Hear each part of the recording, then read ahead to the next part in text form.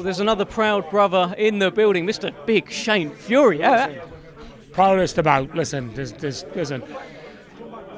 I don't actually know the word because I'm rubbish with words, but listen, Lightning has stroke twice. That there was as big as any world title fight. Any world title fight, and man's had 8 fights. You know, he's been paid handsomely. Rematch clause, and we'll see. We'll see if he takes it again. If he don't take it again, there's more fights. We'll see what the crack is. But I'm ecstatic for Tommy, and listen, he's done well. He's done well. It looked like a massive relief to him. He was in tears at the end of it as well. He's had a very hard 2.5 years. This fight has been in the making for 2 years. This has been building for 2 years, and for obvious reasons, and what people obviously know, it's never happened. But now tonight it's happened. Better man won. I got to be honest, it was a closer fight than what I thought it was. Even though I thought he won, every round bar one. The final round. It was the final round he had him winning, but the knockdown round. Yeah, but I'm not about the scoring. I mean about the winning.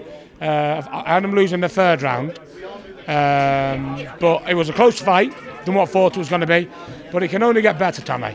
He was smothering his work. A novice of 8 fights you can't expect for no more. He's had no amateur experience, 10 fights. He had 10 fights in about 8 weeks. So he's there. Listen, he's done very well, and I'm very happy for him.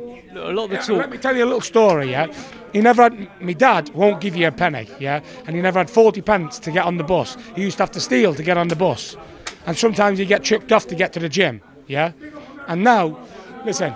The man's made it. He's driving G-Wagons, he's living in a £5 million house.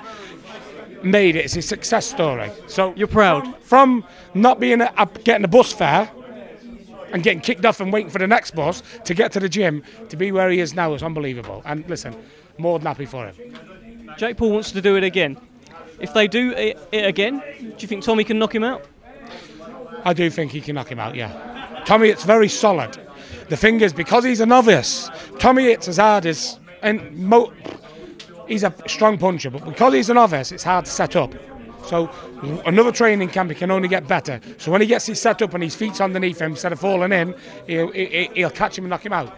He can knock anyone out. He hits an heavyweight on the chin, they're out, because he's so strong.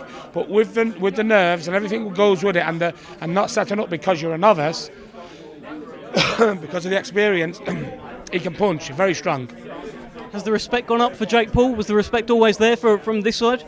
Listen, the respect, listen, do you know any man what steps in that ring, YouTube or not, whatever he is, Jake Paul is about as much boxer as what's out there.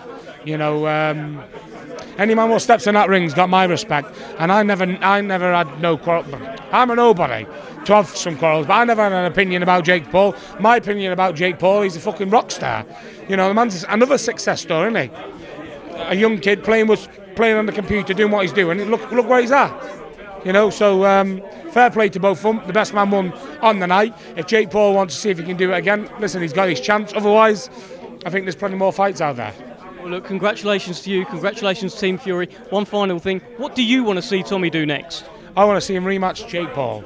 Let's be real. That's where the money is. You know, rematch Jake Paul. All right. Thanks very much.